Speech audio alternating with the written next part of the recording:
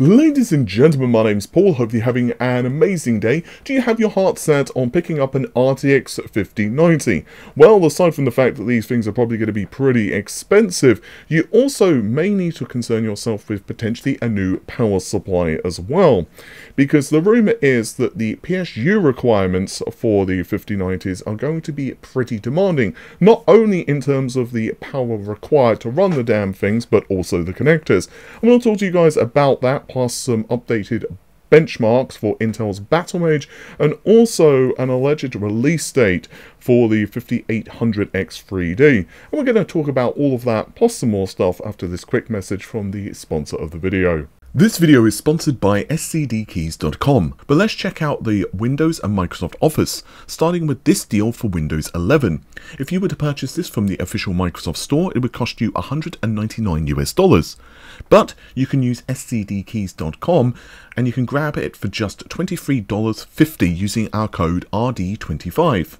If you prefer to stick with Windows 10, after all you can still upgrade it later on down the line to Windows 11 if you choose, this can be available hugely discounted, and combined with their back to school sale with our code, the price goes down to just $16.80. If you're concerned about the legitimacy of the keys, here you can see us going through the payment process, receiving the code, and of course that all-important activation. And obviously this is a private account, they did not set this up for us, we made it ourselves with one of our own private email addresses. Plus, you can use our code RD25 to save that 25% on Microsoft Office codes. So that would make Microsoft Office 2016 available for just $28.60 if you're using our code. But these are just some of the keys available, and there's a huge library of games, Windows and Office codes, as well as much more. You can check the description to head straight to Windows 10, 11 or Office, and use our code RD25 to save yourself 25% off of your order. Thanks again to STD Keys for sponsoring the video. So just to give you guys a quick reminder, the RTX 50 cards, such as the 5090, are expected to be announced either later this year or early next year. Frankly, I'm probably expecting next year to be a more likely occurrence for Nvidia to announce these things, simply because at this stage, the company really have no exact stress on them. There is no competition in the high end, which also has, of course, a ton of other problems, not least of which pricing concerns. So honestly, it is pretty much Nvidia's ball game, and they can announce things mostly at their leisure. With that said, they also do have partners to please, so it's going to be very interesting to see what the announcement date is. Let me know in the comments when you're expecting to be able to buy one of these things. So as you're probably aware, the next generation of power supplies will support the 12V2X6 standard. And this is, of course, an update to the older standard that we found in the RTX 40 cards that, of course, well, let's just say had a little bit of controversy with connectors burning out. And, well, there was a lot of debate whether that was user error or whether it was a fault with the design and so on and so forth. But either way, the next generation of cards from Nvidia, it's going to be interesting to see whether RDNA 4 also adopts this new standard, but either way, the next generation of Nvidia cards, as well as, of course, high-end next-generation power supplies, those are all going to support this new standard. Now, an article at Tweaktown said, and I quote, "Companies are lining up new hardware, including power supplies or PSUs designed for the next generation of PC gaming and desktop AI. For example, MSI's impressive new 1600-watt MEG AI 1600T PCIe 5 and the 1250 MPG A1250, it's also available in 1850 watts, was shown during a recent MSI tour. But interestingly, these new power supplies feature two 12V-2X6 power connectors. This is an update to the 16-pin 12 VHPWR that can deliver 600 watts in a single cable. MSI's reason for the additional connector is to support the next generation of cards, so could we see this for the 5090 launch requiring two power connectors? Possibly." End quote. So again, I will leave a link, of course, to the Tweaktown article that was discussing this. Now, it is worth noting that there have been rumours that the 5090 does go up to 600 watts. Now, personally, and I've mentioned this in several videos at this point, I've been told by several sources at this point that there are multiple different configurations of the 5090 as well as different BIOSes that are being tested at NVIDIA. This is very standard stuff, and it's certainly not uncommon for NVIDIA to kind of test things out, figure out what the upper limits of a GPU is, and it's not just like for retail configurations, but it's basically just testing, hey, what can we potentially offer our partners in terms of overclockability, what actually is voltage scaling like. There's just a ton of different reasons that they do this, and you probably remember that the RTX 30 cards, the RTX 40 cards, they all had a lot of rumors concerning, you know, absolutely bonkers power supply requirements, and yeah, so in some ways this is pretty much the same thing over again. But regardless of that, one of these connectors should easily fall within the spec of 600 watts. So this leaves a couple of different possibilities. One, that this rumor has simply no validity. In other words, it's not that, you know, there are no power, there is not two of these power connectors on the PSU, but instead that, again, they do state that it's for AI. So potentially this is going to be for multi-GPU desktop configurations of folks who are screwing around with AI, and obviously in some cases you're going to have multiple GPUs for, you know, whatever reason. So that could be one of the driving forces behind this. It also might simply not be the 5090.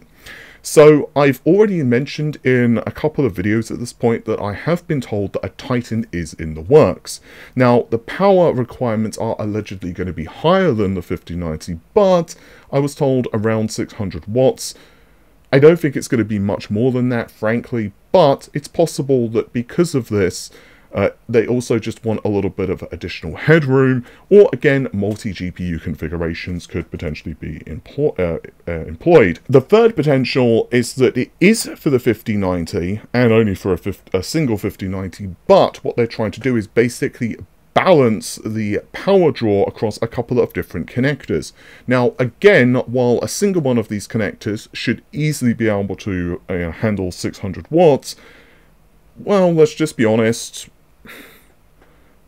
it's not always the case that all parts are created equally, and there can be some issues with tolerances, but also you have AIBs or partners who will start to offer highly overclocked variants, or people can mod their own BIOSes and so on, and therefore power draws can be absolutely bonkers at that point, especially if people are cooling the GPUs with like LN2 or chasing world records. Now again, I really want to stress that this is not perhaps something that the average person is going to have to worry about, i.e. if you're just someone who just, and this is not, you know, a criticism, I mean, frankly, even I don't really overclock my GPU that much. I have a Game Rock variant which has a 450 watt BIOS, so I actually flashed it to a 600 watt BIOS, screwed it around with it a little bit, and yes, I changed the connector as well, and I was like, you know what, it's just not really worth this extra power draw, and I just flashed it back to the 450 watt.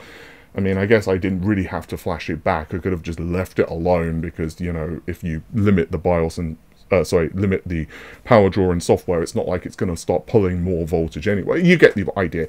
Point is that for a lot of folks who just buy the card, put the drivers in, make it work, it's not going to be a big deal.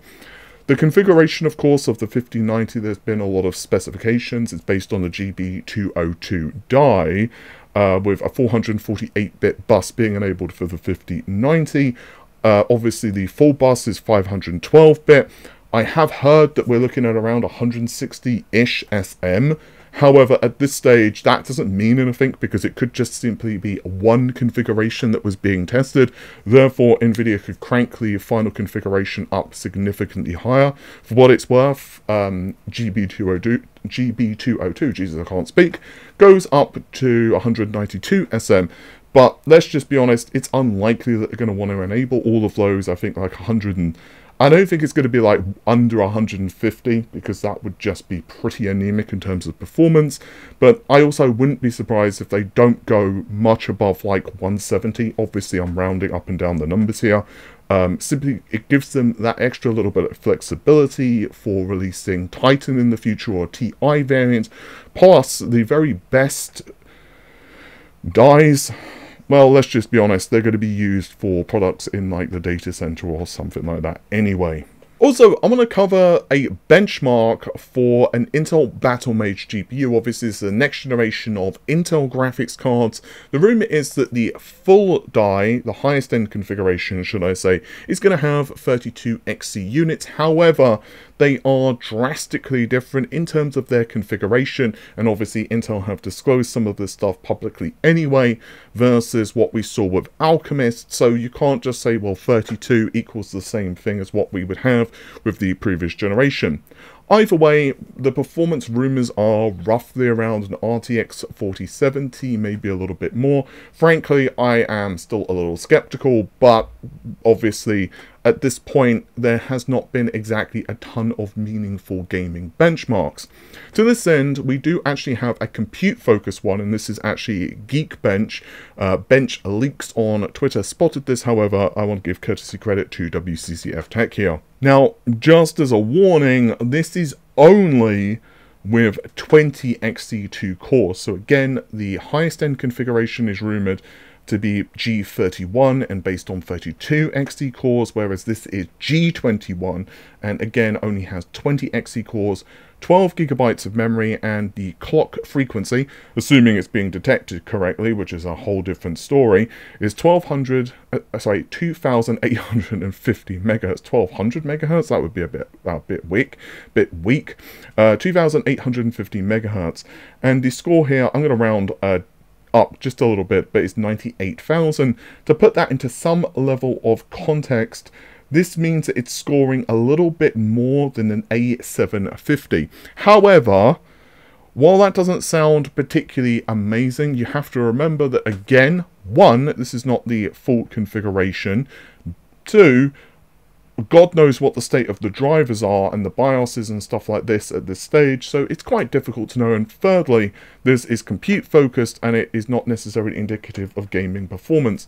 Ultimately, I think AMD and Intel can have a pretty good time of them for themselves if they price their next generation products competitively. Obviously, RDNA 4 is also expected to launch early next year as well. I think that RDNA 4 also could be a very interesting proposition. One source was actually describing it to me as kind of like Polaris 2.0, which I guess is also slightly wrong. There was already Polaris 2.9 kind of with the RX 500 series, but still, you get the idea. In other words, it's basically not going for new levels of performance, it's essentially just cost reducing, or should I say having performance of the current generation, albeit at a much cheaper price. It's going to be very interesting if that is the case. I'm really hopeful it is, because honestly the prices of even mid-range GPUs at this stage are just absolutely taking the piss, quite frankly. And obviously, you know, at this rate, if things don't continue, we're going to be spending like $1,000 on like a 70 class card, and that, obviously, there just is a point where this is just not sustainable. People are just not willing to pay this. I guess it's possible that APUs in the future could be a good way as well to remedy that, but it seems that the Strix Point Halo is allegedly going to be very expensive as well, so I guess we'll just wait and see. And I just want to finish the video off mentioning the 5800X3D, because allegedly we're going to see the X3D parts of Zen 5, at least one of the SKUs, launching in October. I want to give courtesy credit to Harakazi5719 on Twitter, but this information is originating on Chip Hell. Now, I did personally hear that the 8-core X3D variants may launch later this year. I think I mentioned that either in the last video or the video before that. I can't remember if the last one was the PS5 or whether it's the Intel video. My brain has just gone to mush over the past several days because I'm just trying to get stuff ready as we are going to be going up to see a friend's wedding, so just trying to panic get everything prepped for that. But regardless, yeah, I have heard that that might be the case. Originally, all of the X3D variants, or at least several of them, was originally apparently going to be launching later this year, but for whatever reason, AMD decided to delay them. But now it's possible that only the 8-core variants are going to launch, so I'm not quite sure what the story is there. Obviously, in about a month's time, Intel's Arrow Lake processors will also see the light of day. I'm going to be very curious to see how the market perception is for Arrow Lake, quite frankly. Obviously, Intel did hurt its reputation quite a bit with the Raptor Lakes, you know, fiascos, if you will. With that said, it's also going to be really just down to performance, I think. Like, performance, heat, and overall just reliability. So it's going to be very interesting to see how the processors sell, I think. With that said, take care of yourselves, guys. Bye for now.